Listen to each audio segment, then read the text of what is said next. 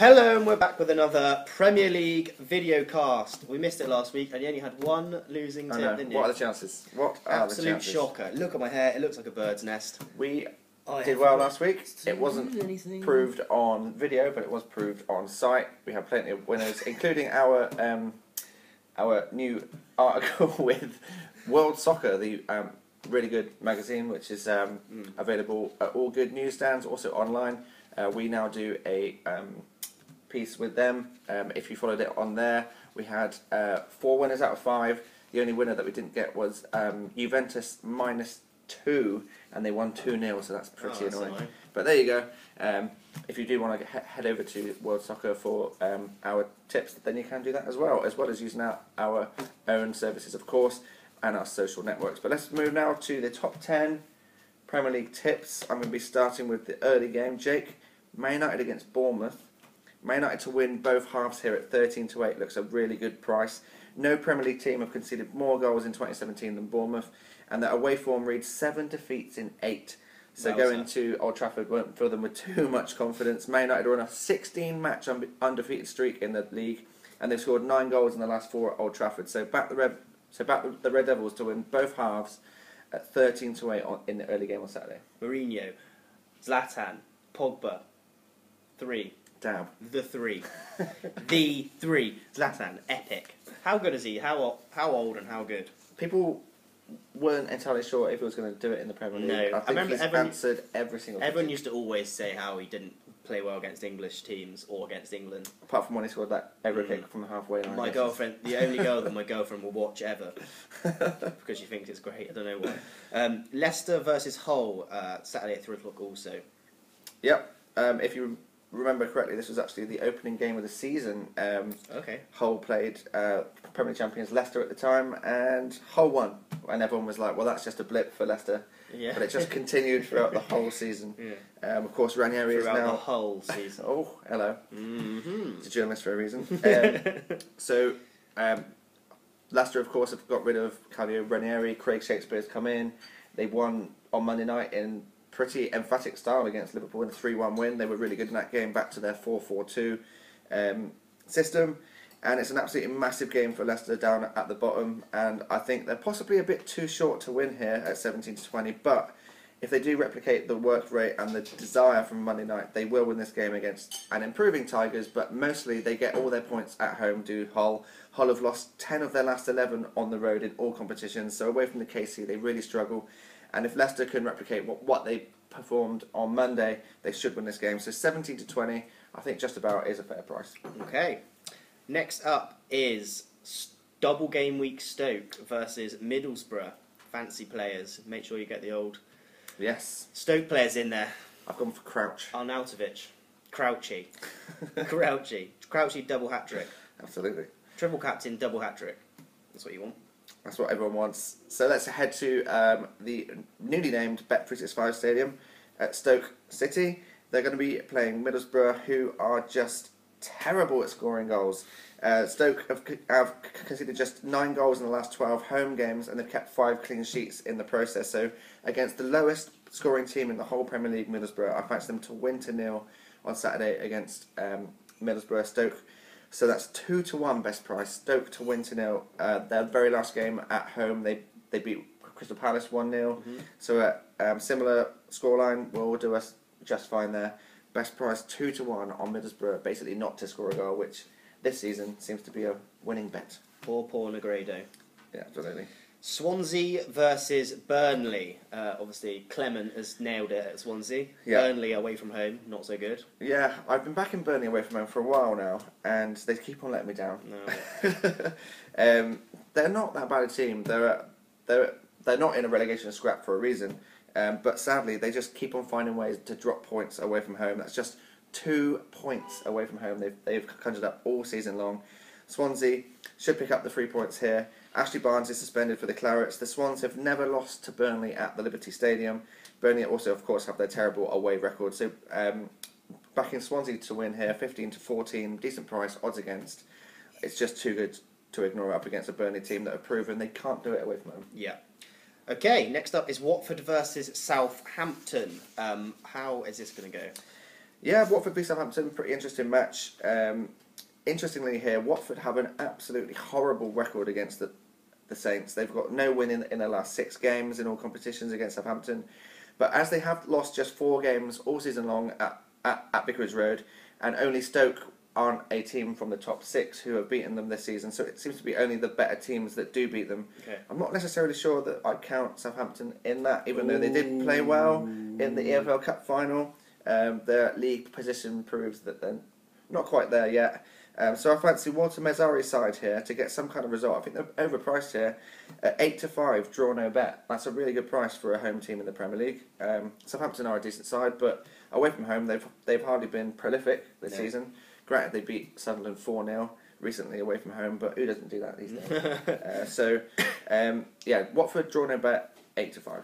Yeah, I think that's a good bet. I think Southampton's confidence is obviously going to be hit as well. They should have beaten United in the Cup final, and video technology, please come in. Oh Jesus, unbelievable. But yeah, I might have a little back of Watford to win without draw no betting. Ooh, they are a big price. Price. Next up, West Brom versus Sam Allardyce. Up against Big Sam. Yeah, West Brom have been absolutely brilliant at the Hawthorns this season, but I do fancy Crystal Palace here, who are starting to gel with their big money signings in January to win either half on Saturday. Their defence looked far more assured last weekend with Mohamedou Sakho on loan from Liverpool in it, and Wilfried Zaha finally refound the form that he was showing previous to when he went to the Africa Cup of Nations, when he really didn't perform for Ivory Coast and then came back in the Premier League and didn't really look himself either. But up against Middlesbrough last week, he looked back to his best. So I'm going to be backing Crystal Palace here to win either half at a decent price there at 7-5. So they could lose the game 4-1 and just win the first half or just win the second half 1-0. So that's a decent price, I think. Crystal Palace to win either half at 7-5. Okay.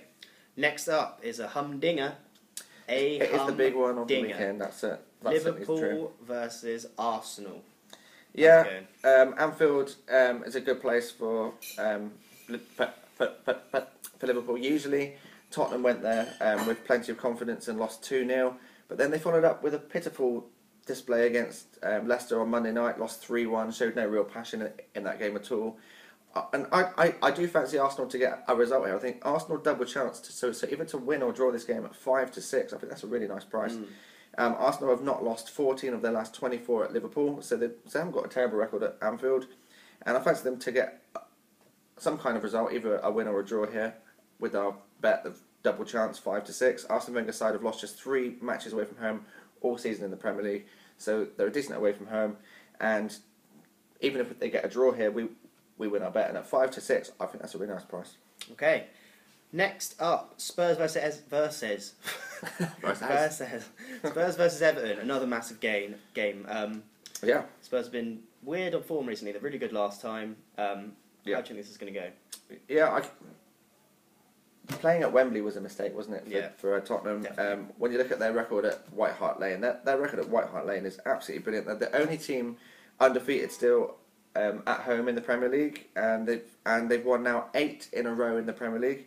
So if you fancy them to win here, you can get a pretty short price up against a decent Everton team. So I wouldn't go for a straight out Tottenham win because it's too short for me. But we can squeeze out a bit more value here, getting 5-4.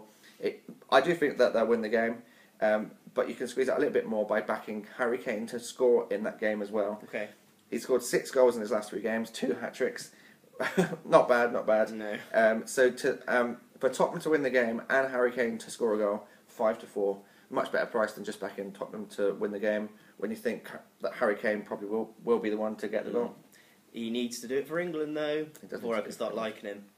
Sunderland versus Man City. Man City also have a double game week. Aguero, triple captain. Thank you very much. Well done. Give me the league title already. Well done.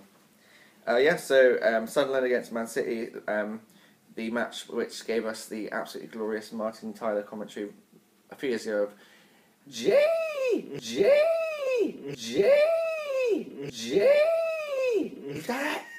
best commentary ever. Sessegnon for G! He's round the goalkeeper, he's done it! Hopefully we'll get something similar to that. But I do think here, Man City to win and both teams to score 17 to 10 for what that price is. Decent money. Sunderland have lost each of the last 5 matches in the Premier League against Man City, so you have to fancy the citizens here, especially as they have won 6 of the last 7 games in all competitions. However, they have conceded 4 goals in the last 2 games, so their defence is far from watertight.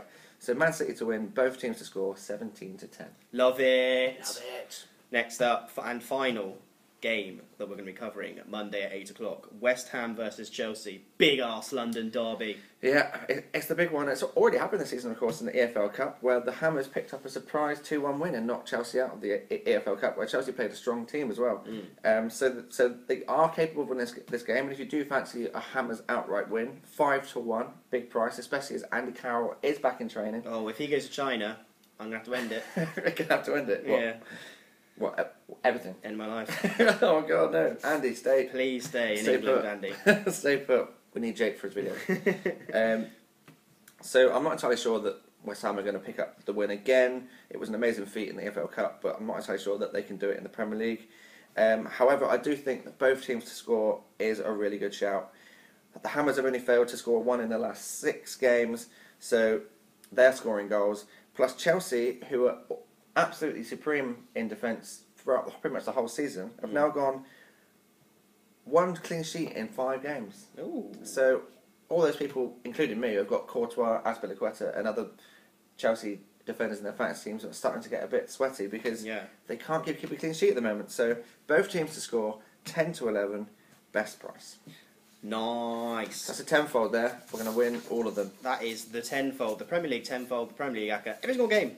Thank you very much. Can you put draw or no bet in a ACCA? Let's find out. Might be able. But yeah, thank you everyone for watching. Don't know if any of you like Cheltenham or horse racing. Probably some of you do. Some of you might not. Some of them might just like the town of Cheltenham. Yeah.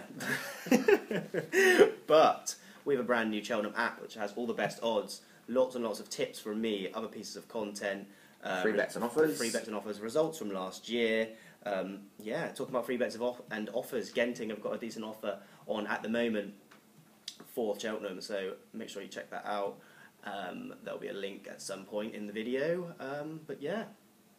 Like our videos, subscribe to our channel, comment if you have any thoughts on any of my selections in my tenfold, including answering Jake's question of can you be draw no bet in an ACCA? Answer that question. Don't know. So thanks very much for watching. We're at easyodds.com. I'm Ross Casey, and this is Jake Johns.